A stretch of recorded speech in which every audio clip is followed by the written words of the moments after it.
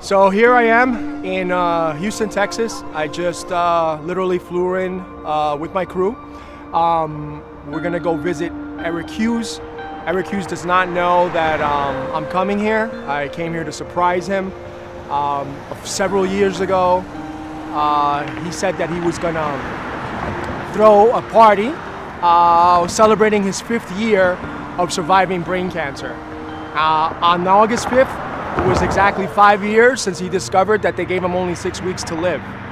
And ever since that time, when I started making videos, short films about brain cancer awareness, I put out a lot of documentation out there, a lot of videos out there, helping people, bringing awareness, speaking about different ways, the different things people feel when they're taking care of someone with brain cancer. And Eric Hughes and his family actually reached out to me several years ago when they first realized he had brain cancer and they gave him 6 weeks to live. They were super scared. They reached out to me because they didn't know anyone else that knew about brain cancer. They saw my videos and reached out, and ever since then, we've remained in contact. And during that time, I made a recommendation as far as what they can do and things that they can try, and cannabis was one of them. And 6 weeks turned into 6 months, 6 months into a year, and here we are 5 years later, and Eric is still with us. And Eric always, after about a year or two, he was kicking ass. The tumor started to shrink. They stopped growing in size, they started to shrink. He said, man, in 5 years, we're gonna have a party, and I want you to come. And here we are, that's why I'm here. The only thing is I didn't tell Eric that I was coming. I wanted to completely surprise him. So me and Amber, his baby mama, his lady, we conspired together to do this surprise for him. And so that's what we're gonna do now. We're on our way over there. So we'll see you then.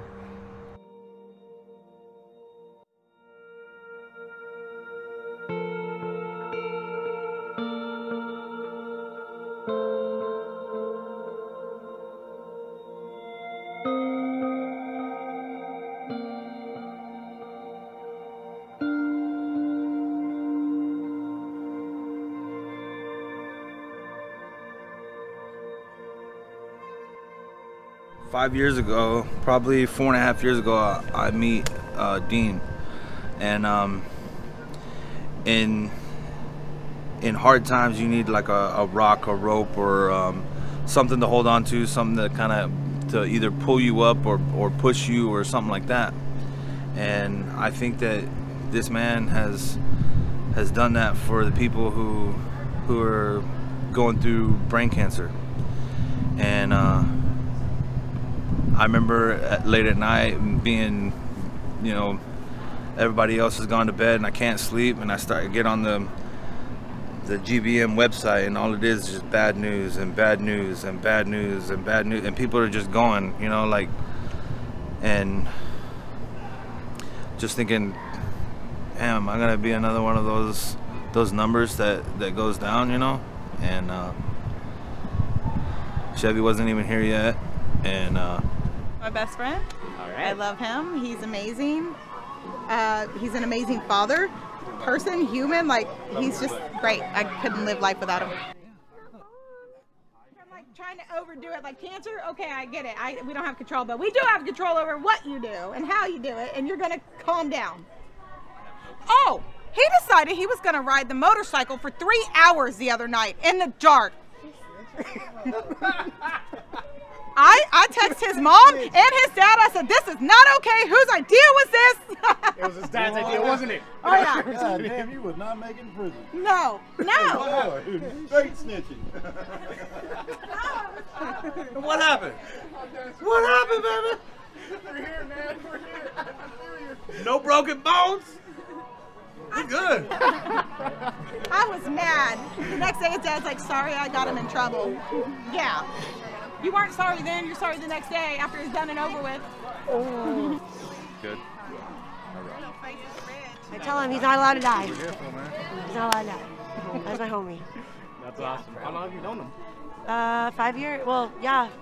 6 years. I met him right before. Right before all this happened. Yeah. And how'd you feel when you first saw this happening? Devastated. Devastated. And I didn't know him like I do now. Like now we're like really close. I just knew him because I'm best friends with Amber. Okay. And so yeah, I was just devastated. I was devastated for Chevy too, because I knew we weren't positive. It wasn't a positive situation like it is now. Now, like, I mean, he's good. He's good. Like, he's totally fine. But in the first yeah, I just year I was of really me sad for her. being diagnosed, and whenever I first got diagnosed, I couldn't walk from here to the van by myself. You know what I mean? Like my equilibrium was off, my body was off, and I was pumping I don't know how many things of poison in, and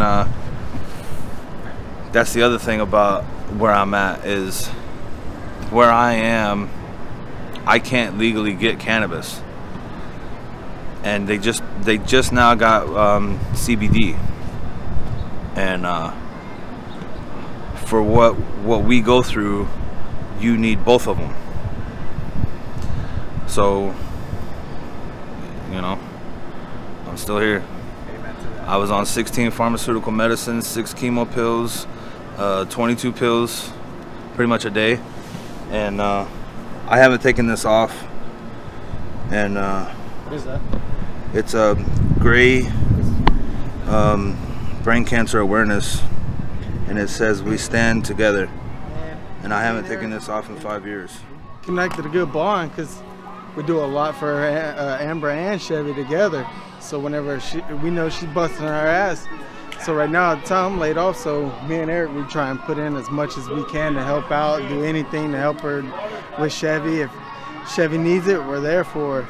And man, he's came a long way. Freaking 5 years, that's a long time. They gave him, what, a month or two to live? Man, that motherfucker's solid. Look at that. He's solid, that motherfucker. That's a solid dude. I ain't never met somebody like that. Fucking, he's going strong, man. Found out that he had stopped doing chemo, and that was something that he chose to do, and started utilizing CBD oil, different types of vapor pens and pills, and also some THC products. So, I was always interested in seeing what he was using to fix that. I've had relatives pass from cancer, so yeah, man. Eric can contribute his life to CBD and THC. I'm willing to bet that he would tell you the same.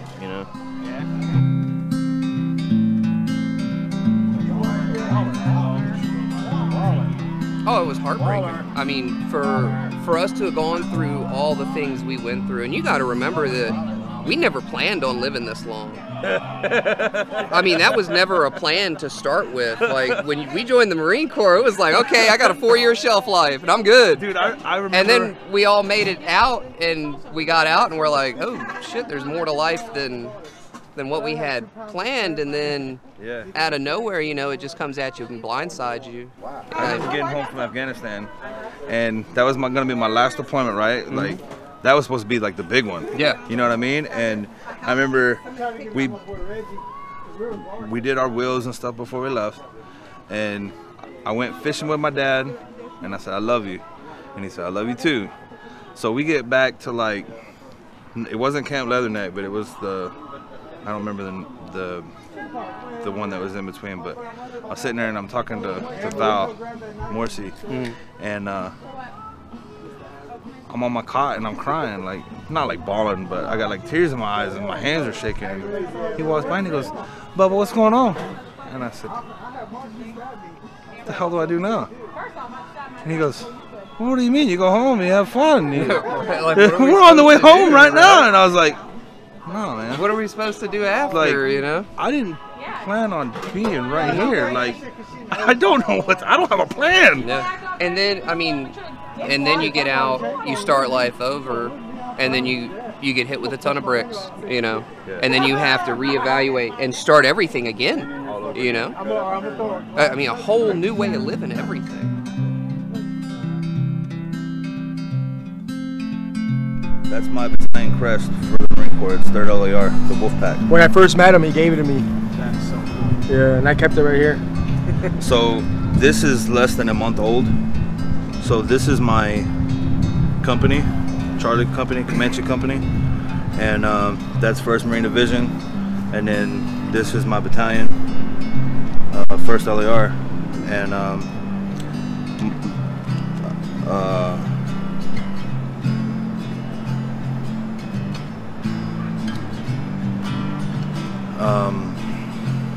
Recon Alexander, he's the one that did this for me less than a month ago, and I wanted to get this done, the 3 here, because I have a shirt, and on the back of the shirt is this, and it's too small, I can't wear it no more.